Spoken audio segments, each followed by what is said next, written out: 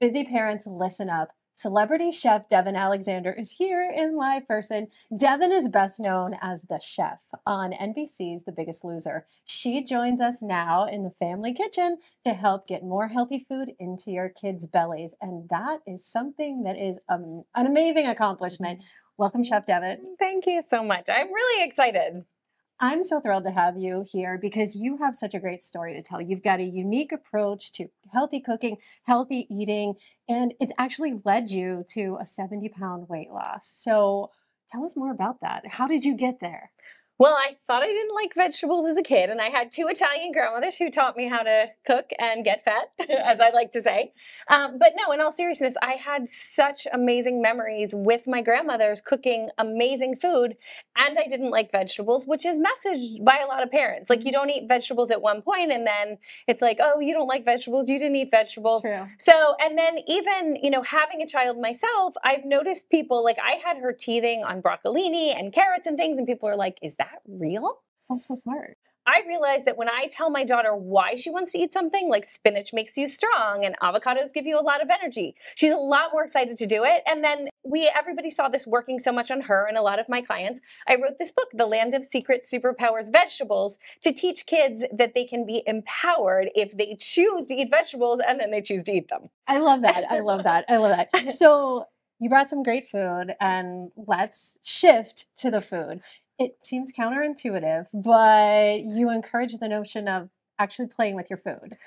I do, Tell us playing games. So, for instance, so many times we stock our kids' play kitchens with the ice cream and the pizza and all the foods that we don't necessarily want them eating all the time. And then we sit them at the table after no fun has been around broccoli, and it's like, here, eat broccoli.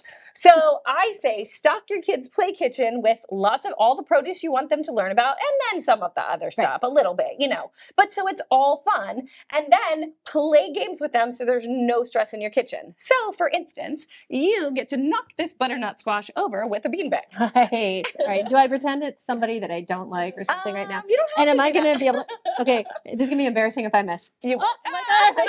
You have a second shot. All right. Oh, but I didn't. Okay. I didn't knock it over. But All right, you had well, fun. Look, you had smiles. And now I need to have more vegetables so I can get the superpowers. Now you might want to eat the squash.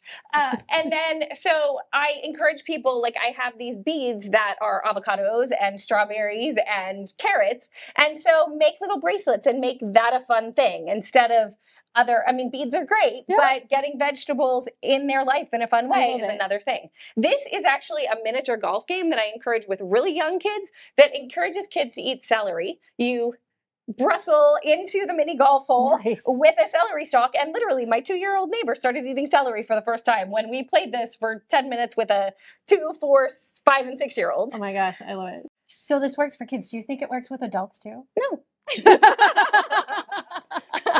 No, obviously those kind of things, but I do have some tips for adults too.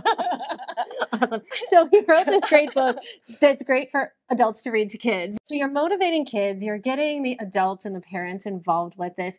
And from there, even the adults and parents can probably start to live healthier lives as well. And I know you do a lot of weight loss coaching, but you don't call it weight loss coaching. You call it something else. Boss body coaching. Right. Which I love because we're two boss girls right here, right? So, well, and it's the bosses who actually, let themselves go a lot because they're so busy doing so much. And the truth is, like, we know a lot of our presidents have worked out and a lot of people have worked out. So it's finding those ways. And a lot of it is like what you carry on the road, so I have some snacks here, like carry little containers of tomatoes because they don't, in the clamshell, because they don't need to be refrigerated. And honestly, I sometimes take a little container of salt with it or one of those salt packets, they often have the salt packets on plans. And then things like nuts in these pre-packaged containers is the key because, again, if it's a whole thing of nuts, I admit it, I'll eat the whole thing of nuts.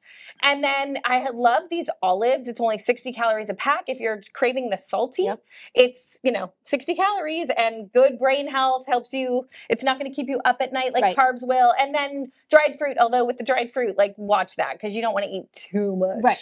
So that was so amazing. We covered everything from your new book. What's the title again? The Land of Secret Superpowers, Vegetables. I love it. To games that we can play with our kids, to tips for traveling boss bodies, to just things we can do as adults. So thank you so much for being on the show. Thank you so much for having me. All right. After the break, you need to stay tuned because we are going to give crying babies and especially their caregivers something to smile about. If you want to find out more about what I'm talking about, stick around.